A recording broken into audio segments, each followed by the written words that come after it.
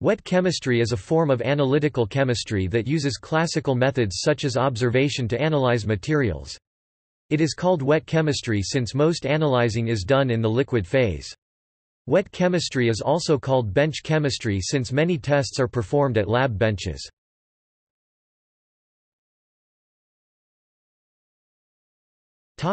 Materials.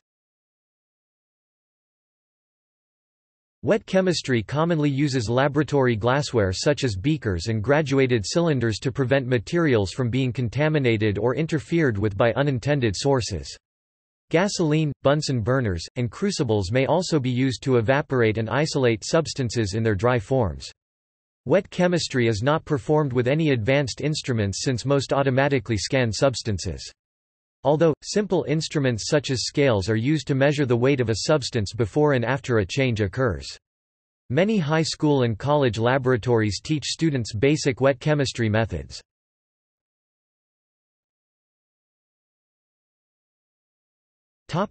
History. Before the age of theoretical and computational chemistry, wet chemistry was the predominant form of scientific discovery in the chemical field. This is why it is sometimes referred to as classic chemistry or classical chemistry. Scientists would continuously develop techniques to improve the accuracy of wet chemistry.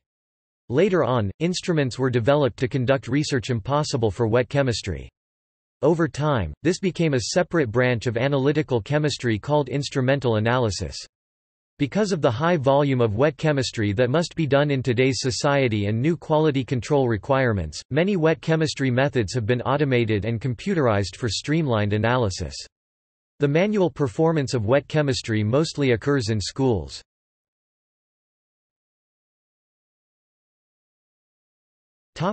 Methods.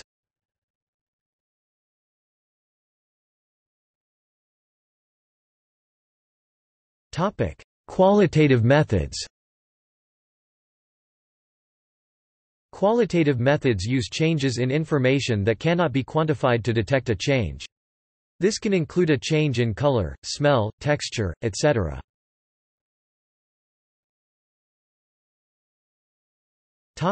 Chemical tests.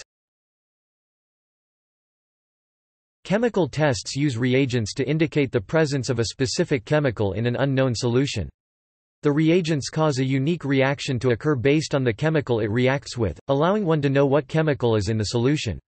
An example is Heller's test, where a test tube containing proteins has strong acids added to it. A cloudy ring forms where the substances meet, indicating the acids are denaturing the proteins. The cloud is a sign that proteins are present in a liquid. The method is used to detect proteins in a person's urine.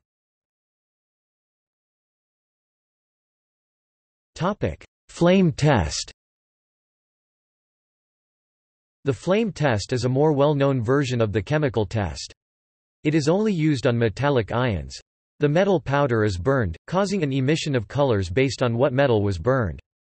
For example, calcium Ca will burn orange and copper Cu will burn blue. Their color emissions are used to produce bright colors and fireworks.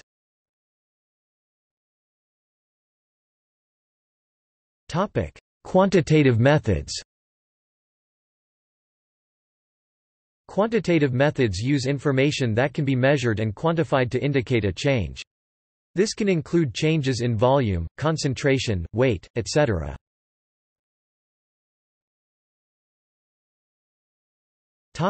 Gravimetric analysis. Gravimetric analysis measures the weight or concentration of a solid that has either formed from a precipitate or dissolved in a liquid. The mass of the liquid is recorded before undergoing the reaction. For the precipitate, a reagent is added until the precipitate stops forming. The precipitate is then dried and weighed to determine the chemical's concentration in the liquid. For a dissolved substance, the liquid can be filtered until the solids are removed or boiled until all the liquid evaporates. The solids are left alone until completely dried and then weighed to determine its concentration. Evaporating all the liquid is the more common approach.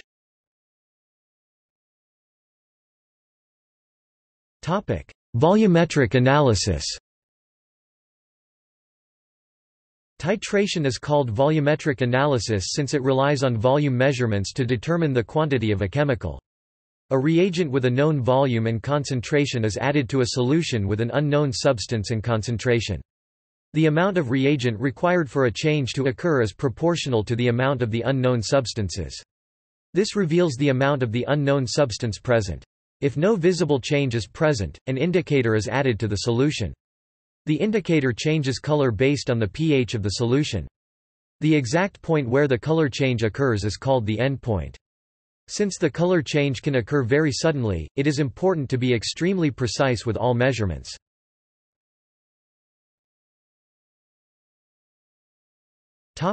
Colorimetry. Colorimetry is a unique method since it has both qualitative and quantitative properties. Its qualitative analysis involves recording color changes to indicate a change has occurred. This can be a change in shading of the color or a change into a completely different color.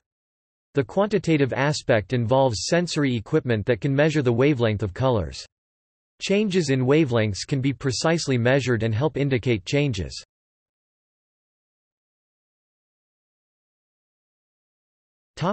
Uses.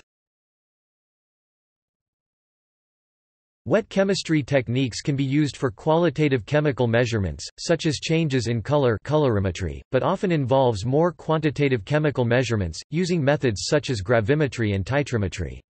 Some uses for wet chemistry include tests for pH, acidity, alkalinity, concentration, conductivity, specific conductance, cloud point, non-ionic surfactants, hardness, melting point, solids or dissolved solids, salinity, specific gravity, density, turbidity, viscosity, moisture. Carl Fischer titration. Wet chemistry is also used in environmental chemistry settings to determine the current state of the environment. It is used to test biochemical oxygen demand (BOD), chemical oxygen demand (COD), eutrophication, coating identification. It can also involve the elemental analysis of samples, e.g. water sources, for items like ammonia, nitrogen, chloride, chromium, cyanide, dissolved oxygen, fluoride, nitrogen, nitrate, phenols, phosphate, phosphorus, silica, sulfate, sulfide.